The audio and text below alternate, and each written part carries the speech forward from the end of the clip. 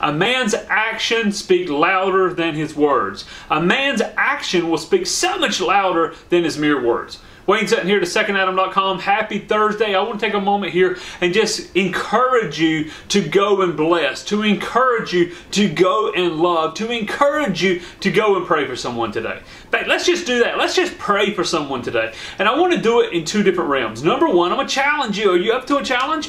I want you to pray for somebody silently. That means somebody, listen, and it doesn't have to be somebody you know. Maybe somebody you ride by and you see them out working in the yard. You see them out at a restaurant. You see them somewhere, and you just speak for a moment. Say, Holy Spirit, just bless them. Oh, Heavenly Father, just bless them. Speak into their life today. Give them a great day.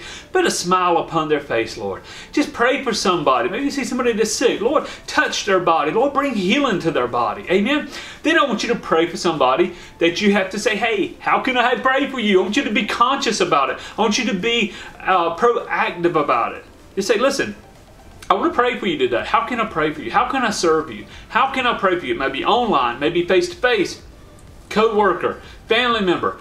But you have to be real clear. Say, listen, I want to pray for you today. I want to ask God to touch you today, to bless you today.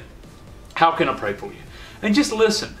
A man's words are powerful, but his actions prove himself. Listen, we want to prove we are the light of the world. We are the light. Amen. So who can you go and bless today? Who can you speak into today? Amen. Come on, go and be the light to someone today.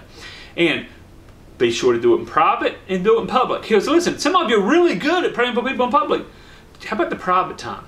How about the silent prayer? And a lot of you are good with the silent prayer, but have you ever went up to someone and said, how can I pray for you today?